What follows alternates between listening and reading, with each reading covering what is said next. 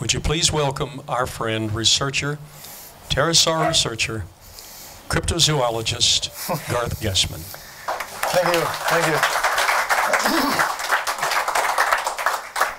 Thank you for having me. It really is an honor to be a part of this. I'm just one of the long lines of those who have gone before me and doing similar research. Dr. Baugh heard the testimony of a man that had seen a pterosaur in World War II. He followed up on it and found out these things glowed. He didn't realize that, and kept the ball rolling for 3 trips, and then pollination came from one of those trips, and then went for a couple more after that with him and his son. And then David Wetzel and I wanted to go as well. Pollination was organizing a trip, and it got David Wetzel and I to go. David Wetzel is in charge of Genesis Park. He's the president of Genesis Park, and I have been named the director of field research for Genesis Park. Now, the reason I'm wearing this shirt over my Genesis Park shirt is because my wife told me to put this shirt on. Dim the lights all the way down, because that's how we do our research. No, there are no bright lights when we do our research. The only bright lights might come from one of these creatures, but there are no bright lights anywhere else. They like to hang out in the dark for the most part. They do come out occasionally in the daylight, but it's very rare.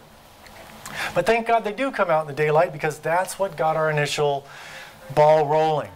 And we'll get into some specific sightings of how that happened. I want to talk about understanding dinosaurs and how they fit into Scripture. So many people, from an evolutionary background point of view, want to separate man from the long, long ages of evolutionary past. And this is simply a figment of their imagination, cooked up by people that pretty much reject Christianity and the Bible. And I could get into that. That's a whole other subject. But there's many tangential, very relevant, though, subjects in creation science, and that was just one of them. Many, many men have gone the wrong direction in their science and come up with bad conclusions.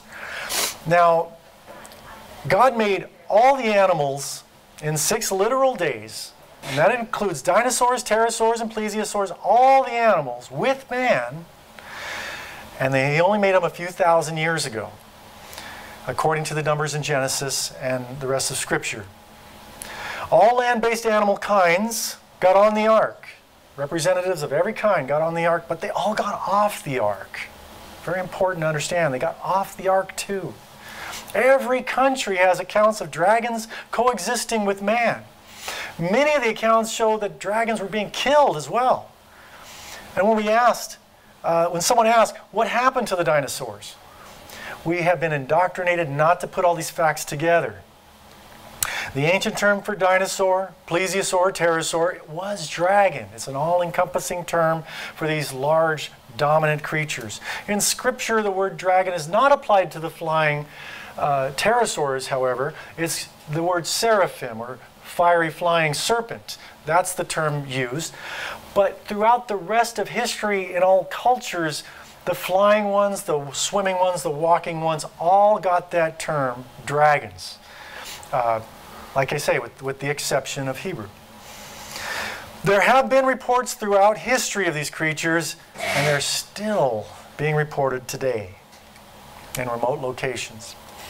There's 2 basic kinds of pterosaurs. The short-tailed pterosaurs, the very first one found was called pterodactylus. It did not have a head crest. It was pretty much the size of a seagull, and it was a short-tailed pterosaur, so therefore all the short-tailed pterosaurs thereafter were called pterodactyloids. You can also call pterodactylids. Take your choice. The long-tailed pterosaurs are another variety, and the first one found was Rhamphorhynchus, so all the long-tailed pterosaurs are called rhamphorhynchoids.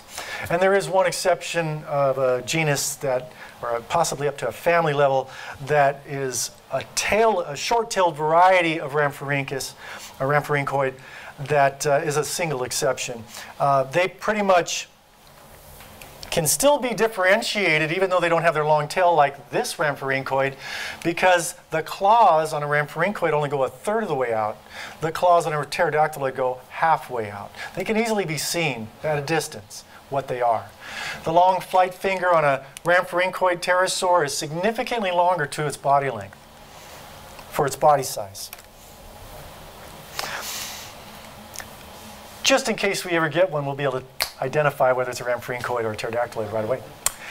So the scripture uses the word seraphim to describe angels that shined and that cried out, "Holy, holy, holy, Lord God Almighty, who was and is to come," in Isaiah chapter 6.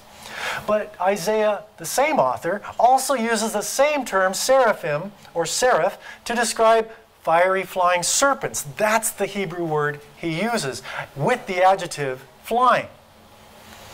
Why would Isaiah use the same word to describe a flying reptile and an angel? Well, we couldn't quite figure it out. I mean, birds fly too, so they have that in common, but it doesn't seem to fit until Dr. Baugh got a call from Dr. Walter Lang that there was a pilot in World War II who saw a living pterosaur.